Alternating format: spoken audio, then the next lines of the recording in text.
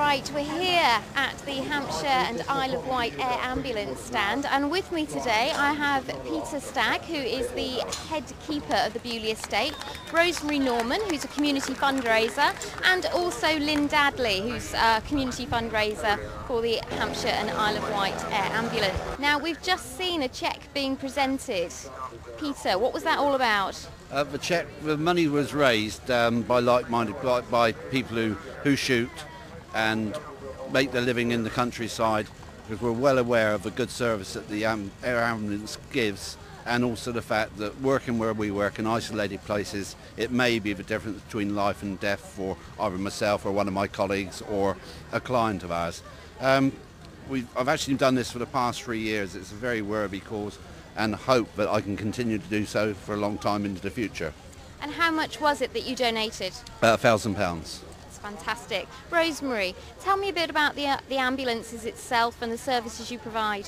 Yeah. Well, the first thing is that people don't realise that all air ambulances in England and Wales are 100% charity. We do get funding for the paramedics, but everything else is up to the public to help us out, and without their help we couldn't fly and help out people like Peter here, etc.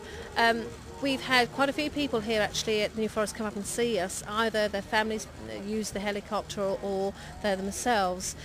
We go out to many jobs. We've just done under 1,700 missions in 2 days, and going anything from 2 to 6 times following the emergency services calls, and from anything from schools to road accidents, people going out horse riding, many things. We'll take them to the most appropriate hospital for their needs, and that's the crucial thing, bypassing the road closures, diversions, and getting them as speedy for a better recovery.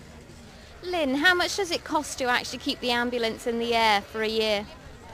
Well, we tend to work it down to a monthly working, and it's £92,000 every month that it costs.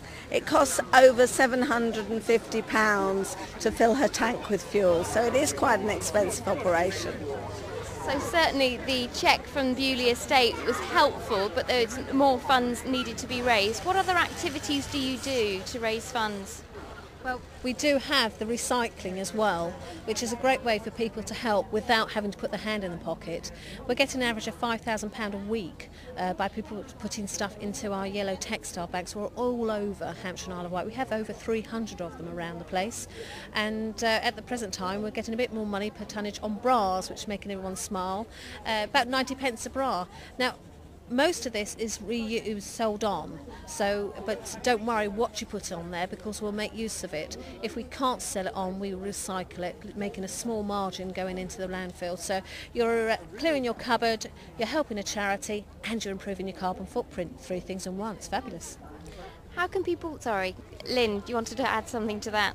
I was going to say we also do, of course, all the general fundraising you would expect from any charity, and we also have our own lottery that people can join and subscribe to us, donate to us on a regular basis. So we do 3 things in one to raise the money. So, can I add that if they want to know any more, please go on our website, all the W's, HIOW-airambulance.org.uk, and all the information's on there in the near future. We're just updating it. Be patient, but even our contacts are there, so you can get in contact and find out how you can help us. We've got some mad fool next year going to parachute, sorry, I do apologise, bungee jump out of a helicopter for us. So many things you can help us with, sane and insane.